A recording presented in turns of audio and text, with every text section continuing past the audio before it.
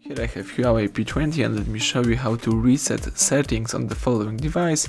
So let me show you how to restore all default settings on the following smartphone. At the very beginning, let's start by using your home screen. Choose Settings, scroll down to the bottom of the list and choose System. So here you need to scroll down and choose Reset. Select Reset All Settings, the first option.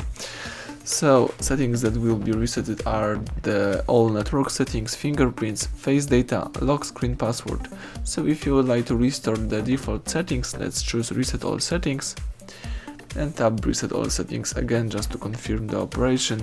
The device is restoring all factory settings, so let's just wait a couple of seconds until the operation will be done. Do not interrupt while the process is running.